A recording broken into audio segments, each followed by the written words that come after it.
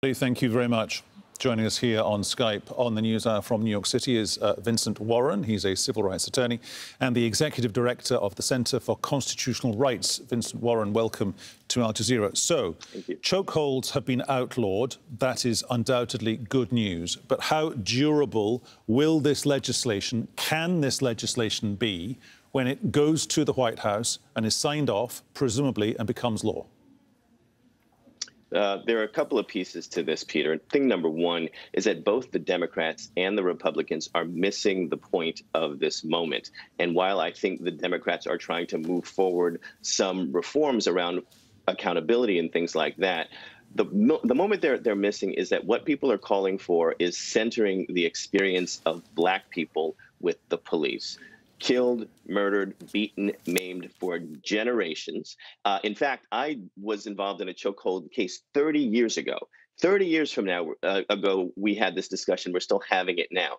So the reforms are important, but they're not the whole thing. If we were centering the Black experience, they would be talking about things like in cities like Chicago, in cities like Detroit, there are more police in schools than there are school counselors in schools. That's what the defund and abolition movement is about. It's about shifting the resources so that we are not stuck in Black communities with having the entity that's going to respond to the social challenges that we have being the police department.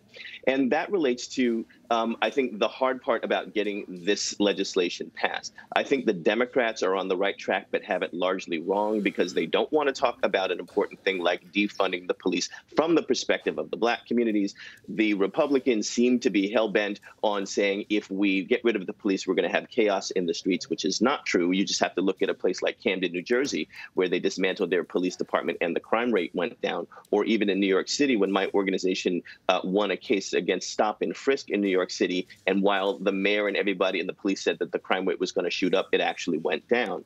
So with those two problems, I have there's no doubt in my mind that the president is going to use this as a political prong to boost his base and push back against it. The more we talk about how Black Lives Matter and how the police are being brutal, the more the president is going to talk about how police matter and that if we get rid of the police, it's going to be chaos. OK, when you talk there, Vincent, about what we're seeing at the moment being part of the thing, what is, in your mind, the whole thing? Or to ask you the question in a different way, what is the force here? Break it down for us, because if you've got someone like John Lewis, you know, who knows about these things, saying he is stunned, he is amazed, because he's never seen so many white people walking cheek by jowl with so many Black people and people of colour. So that's a problem, and that's why you end up, can I suggest to you, with a US president walling himself into the White House. Yes, the force that's happening on the street is exactly that. And it's mirrored around the world. In London, in Paris, in South Korea, there was a protest. That what we're seeing is that folks are rallying to the support of Black people, listening to Black people's experience and saying this has to stop. That is a massive, massive force. And the only thing that the president has going for him is his base, which is relatively small but powerful in the United States, and the narrative that if we don't continue to invest in police departments, Black people are going to kill white people. That's essentially what the discussion is. And it's never subtle with him, although he's being a little bit more subtle now than usual. But I think at the end of the day, what people are beginning to realize is that the only reason why law enforcement exists to this day, to the extent that it does, is to the extent that people can continue to convey a narrative of criminality amongst Black people. So the idea that someone like George Floyd, everybody in Congress is going to say that was a horrible thing, but nobody in Congress is going to say that that is endemic and systemic and has been happening for many, many years on and off video. Okay. And that becomes a problem that we have to resolve systemically and not just with policy reform. Are you, however, saying that there's a chance that the legislation, I mean, surely, Vincent, it can't say go the same way as the Brady Bill. You know, the closest that your critics would say, the critics of the US would say, the closest the US has ever got to meaningful gun control legislation died in committee. It was talked literally to death in committee, so you didn't get gun control legislation, meaningful gun control legislation on the books with the Brady Bill.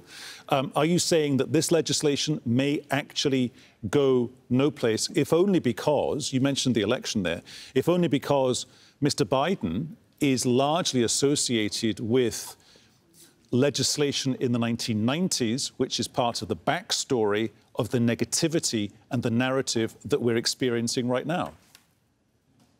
We have the critiques of the United States are absolutely valid, particularly around gun control. And they're also valid, particularly around anti-Black racism and how it's expressed through law enforcement. In our country, we essentially are trying to pull ourselves out of our own punitive instinct. We solve every problem, particularly in this administration. The first action is militarism. The second action is law enforcement. And we double down on that. That is a problem for our relationship in the world, as folks on Al Jazeera will know. That is a problem for our relationship in the United States with each other, and particularly for Black and brown people in the United States. I don't feel confident that this Congress will be able to move forward a meaningful bill without watering it down with compromise, because we're not wrestling with the fundamental question. If you think about gun control, it's an easy answer, but it gets complicated because of the interests, the gun lobby interests, the narratives around the Second Amendment and your right to bear arms. That complicates it, and it makes it feel like a step forward, which would be eliminating guns, or a step forward, which would be like reducing and eliminating police departments that are violent and that are seizing in Black communities. Okay. It makes those things feel like like a loss rather than a win, and that's the problem that we have. Very briefly, Vincent, I mean, history always bends. It always arcs like light around a star towards justice, ultimately. If you and I have this conversation again on November the 4th, will you be saying to me that your president, re-elected president perhaps, Donald Trump, is on the right side of history or not? When we have this conversation on November the 4th, 20 years from now, you and I will be wondering and marveling how we ever allowed the police to act the way that we did, because we will have abolished and changed the structure of law enforcement. November 4th is a much shorter arc. And I think that the path to the presidency is a very small waypoint in the arc of history. President Trump will be on the wrong side of it. My concern is that the Democrats and the rest of the population will be pushing towards the right side of it. Vincent, really good to talk to you. Thank you so much for giving us your insight here on the News Hour. Thank you, Peter. Appreciate it.